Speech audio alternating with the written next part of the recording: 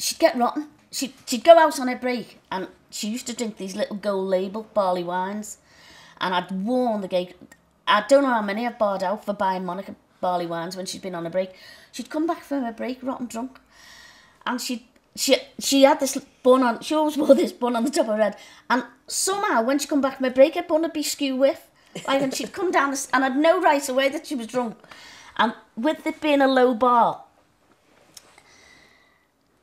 And we were mad busy the weekends then, you know, and she'd be like, don't serve him, he's a tetly bitter man. I'd put her on washing glasses because she'd be spilling drinks, and as fast as I'd be pouring 2 vodkas or something, you put them down and she'd wash them.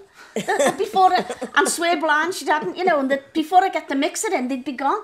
You know, double Bacardis and everything could be down the bloody sink with Monica, so I used to have to send her up. So then she'd go, I'd tell her off, and then she'd go, that's it, I'm leaving. And you know, in the Lisbon, there's like a little side. She's very well spoken. She was really, and she'd go like a film star. She'd sweep up that stairs, and there was a big brass rail, and she'd go, that's it, you won't see me again. And I'd so go home, Monica.